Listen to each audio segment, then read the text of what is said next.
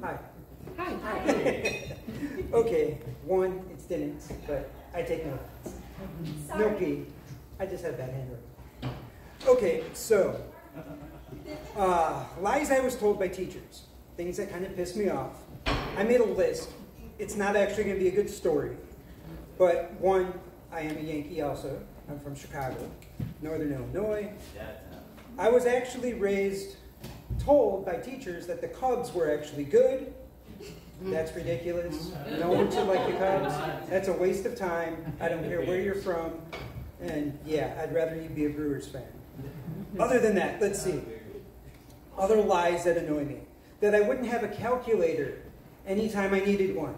I'm the 70s babies, so yes, you have to be of a certain age to really appreciate that. But you can take the SATs and all that stuff with a calculator now, and we would have been killed for that.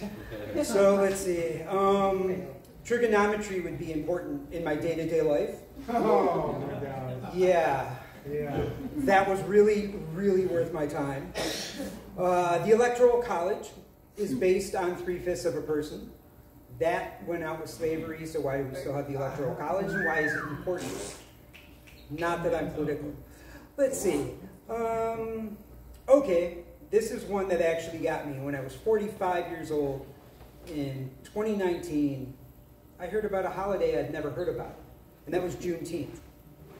How the hell can I grow up in a good school system, one of the best in the country? I went to a very good school district, and never hear about something so important.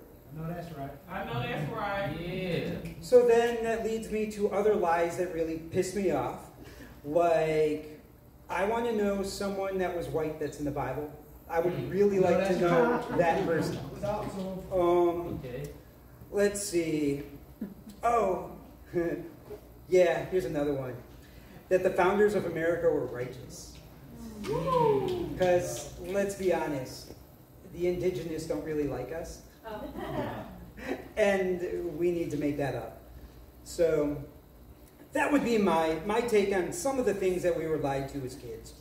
And I could probably think of much more if I didn't just jot them down real quick in the back.